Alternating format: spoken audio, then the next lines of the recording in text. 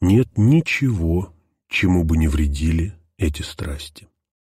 Как бурные ветры, падая на тихое море, возмущают его все с самого дна, так что песок смешивается с волнами, так и страсти, вторгаясь в душу, превращают в ней все вверх дном и ослепляют ее мыслительную способность, особенно страсть к славе. Презирать богатство нетрудно для того, кто захочет. Но чтобы презирать честь от людей, для этого нужно много усилия, великое любомудрие, нужна душа, как бы ангельская, достигающая самой высоты небесной, потому что нет, истинно нет другой страсти, столь же сильной и всюду господствующей, в большей или в меньшей мере, но во всяком случае везде. Каким же образом мы можем преодолеть ее, если не вполне, то хотя в малейшей степени? Если мы будем взирать на небо, если будем иметь Бога перед очами своими, если устремим помыслы наши выше всего земного. Когда ты желаешь славы, то представь, что ты уже получил ее. Продумай до самого конца, и ты не найдешь там ничего. Представь, какой она причиняет вред, каких и скольких лишает благ, потому что для нее ты подвергнешься трудам и опасностям, а плодов и наград от нее не получишь. Вспомни, что между людьми, достигшими славы, есть очень много злых, и презирай их славу. Поразмысли о каждом из них, кто он, и увидишь, что эта слава достойна смеха, что она скорее позор, чем слава. И после этого возводи ум свой к горнему зрелищу. Когда ты, делая какое-нибудь доброе дело, думаешь, что нужно показать его и людям, ищешь каких-нибудь зрителей этого дела и стараешься быть видимым, то вспомни, что тебя видит Бог, и истребишь в себе всякое такое пожелание. Отрешись от земли и устреми взор к зрелищу небесному. Люди, если и похвалят, после будут хулить, будут завидовать, будут вредить. Если даже и не сделают этого, то не принесут совершенно никакой пользы тому, кого хвалят. Но не так у Бога. Напротив, Он радуется, восхваляя наши добрые дела. Ты хорошо сказал и удостоился рукоплесканий, но что польза от этого? Если рукоплескавшие получили пользу, изменились, сделались лучшими, отстали от прежних пороков, то поистине нужно радоваться не похвалам, а доброй и чудной перемене слушателей. Если же они, постоянно воздавая похвалы, продолжая шуметь и рукоплескать, сами не получают никакого плода от этих рукоплесканий, то скорее следует скорбеть, потому что это послужит к их осуждению. Но ты получаешь прославление за благочестие. Если ты истинно благочестив и не сознаешь за собой ничего худого, то нужно радоваться не потому, что ты кажешься таким, но потому, что ты действительно таков. Если же ты, не будучи таким, желаешь славы от людей, то вспомни, что не они будут судить нас в последний день, а тот, кто в точности знает наше сокровенное. Если ты, сознавая за собой грехи, всеми почитаешься чистым от грехов, то не только не следует радоваться этому, но скорбеть и горько плакать, представляя непрестанно тот день, в который откроется все, в который Бог осветит скрытое во мраке. Первое послание к Коринфянам, глава 4, стих 5. Тебе воздают честь, отвергни ее, зная, что она делает тебя должником. Никто не воздает тебе чести. Нужно радоваться этому, потому что Бог поставит тебе на вид, между прочим, и то, что ты пользовался честью. Или ты не знаешь, что между прочими благодеяниями Бог ставит в укор и это, когда говорит через пророка: «Из сыновей ваших я избирал в пророки, и из юношей ваших в Назарее». Книга пророка Амоса, глава 2, стих 11. Таким образом, ты получишь ту пользу, что не будешь предан большему наказанию. Кто не получает чести в настоящей жизни, но терпит презрение, не пользуется никаким уважением, но подвергается оскорблению и унижению, тот, если не приобретает ничего другого, то, по крайней мере, освободится от ответственности за получение чести от подобных себе рабов. Между прочим, он получает отсюда и другую пользу. Он делается кротким и смиренным.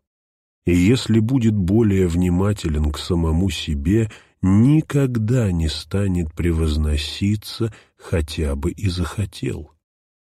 Напротив, человек, пользующийся великой честью, кроме того, что делается тяжким должником, предается надменности и тщеславию и делается рабом людей. Затем, по мере умножения людской власти над ним, бывает принужден делать многое, чего не хочет. Итак, зная, что для нас лучше, не будем искать почестей, и даже предлагаемые будем отвергать, а эту страсть отторгнем от себя и истребим. Говорю это и начальствующим, и подчиненным. Душа, жаждущая чести и прославлений, не увидит Царства Небесного. Это не мои слова, не от себя я говорю их, но Божественного Духа. Не увидит, хотя бы и подвязалась в добродетели. Уже получают, говорит Господь, награду свою. Евангелие от Матфея, глава 6, стих 5. А кто не получит мзды, тот как может увидать Царство Небесное? Я не запрещаю искать славы, но славы истинной, той, которая от Бога. Ему, говорит апостол, и похвала не от людей, но от Бога. Послание к Римлянам, глава 2, стих 29. Будем благочестивыми в тайне, не прикрывая себя спесью, притворством и лицемерием, снимем с себя овчую кожу, или лучше будем овцами. Нет ничего ничтожнее славы человеческой. Скажи мне, если бы ты увидел множество малолетних детей, точнее, грудных младенцев, то захотел ли бы себе славы от них? Так смотри и на всех людей в отношении к славе. Вот почему это и называется тщеславием. Видишь, какие маски надеваются играющими на сцене, как они хороши, как блестяще, как сделаны по самым строгим требованиям внешней красоты. Можешь ли ты указать мне такие лица в действительности? Нет? Что же, возбуждалась ли в тебе когда-нибудь любовь к ним? Нет. Почему? Потому что это пустая маска. Она подражает красоте, а на самом деле не красота. Так и слава человеческая пуста. Она только подражает славе, а на самом деле не слава. Постоянно только одна слава, естественная, внутренняя. А это внешнее часто прикрывает безобразие. Впрочем, прикрывает от людей и только до вечера. А по окончании зрелища и снятии маски каждый является тем, что он есть. Поэтому не будем обращаться с истиной так, как на сцене, и с лицемерием. Скажи мне, что хорошего в том, чтобы быть на виду у толпы? Это тщеславие и ничто иное. Войди в дом, останься один, и тотчас исчезает все. Ты пришел на площадь и обратил на себя внимание присутствующих. Что же далее? Ничего, все исчезло и прошло, как рассеявшийся дым. И мы так пристрастны к вещам ничтожным? Какое безрассудство, какое безумие! Будем же взирать только на то, как бы похвалил нас Бог. Если это мы будем иметь в виду, то никогда не станем искать похвалы от людей. Но если даже это случится, станем презирать, осмеивать, гнушаться, настроим себя так, как бы мы, протягиваясь к золоту, схватились за грязь. Пусть не хвалит тебя такой-то. Этим он не принесет тебе никакой пользы. А если он будет порицать, то не причинит никакого вреда. От Бога же то и другое доставляет нам пользу или вред. А от людей все это тщетно. Таким образом, мы уподобимся Богу, который не нуждается в славе человеческой. «Не принимаю, — говорит он, — славы от человеков». Евангелие от Иоанна, глава 5, стих 41. А это, скажи мне, разве маловажно? Когда ты не расположен презирать славу, то скажи самому себе: презрев ее, я сделаюсь подобным Богу, и тотчас станешь презирать ее. Раб славы не может не быть рабом всех, и даже раболепнее самих рабов. Мы не приказываем того своим рабам, что она преданным ей. Она заставляет нас и говорить, и переносить постыдное и бесчестное. И особенно, когда видит нас послушными, тем более увеличивает свои требования. Итак, бежим, увещаю вас, бежим от этого рабства. А как, спросишь, мы можем сделать это?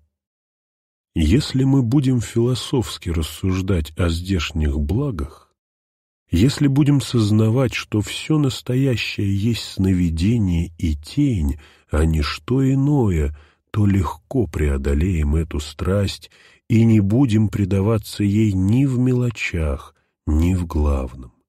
Если же будем допускать ее в мелких случаях, то легко подпадем под ее власть и в самых важных. Удалим от себя и источник ее, то есть безумие и низменность душевную.